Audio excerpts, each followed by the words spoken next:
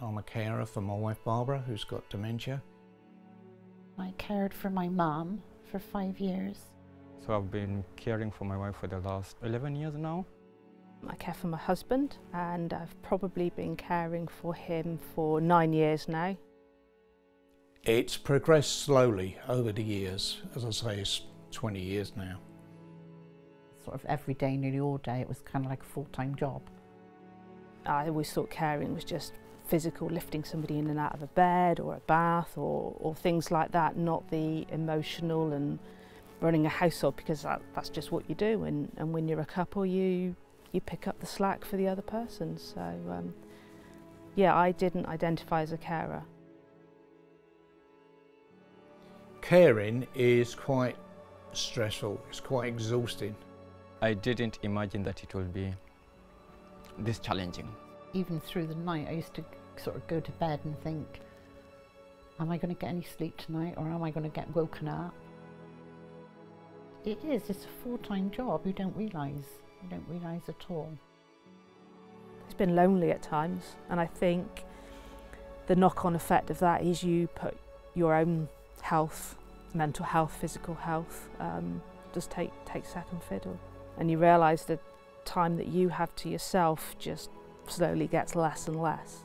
It is hard work, very hard work, and I think emotionally, more so than physically really, because washing floors and washing dishes and cooking is not a problem, but emotionally it's draining, very draining. So you need to get any help that you can, and I did.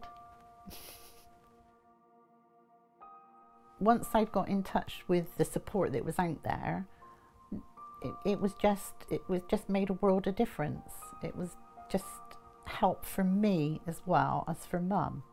I knew that on my own I couldn't continue caring for my wife and for myself at the same time. That is why I reached out for that help.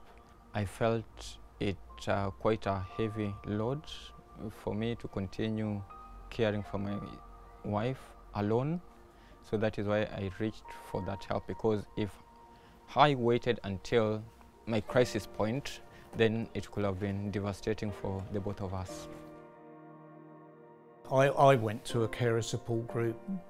Carers would go along there for 2 hours and we just exchange our experience.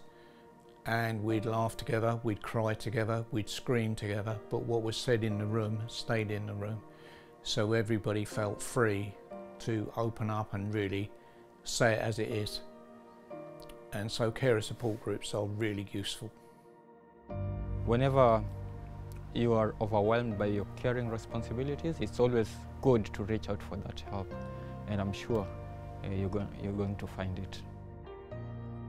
Take help, ask for help and take help, and I think it's really that, to not battle on your own. If there's help and you can use it, then do use it. In the beginning, I just felt like I should have been the only one that could do anything, and that I didn't want to involve other people, but realised that you can't do it all on your own. It's too much. Make sure that you look for some help and some support right from the word go, rather than get yourself down in the dumps straight away. 5 years of my life was basically hard going, but I've come through it.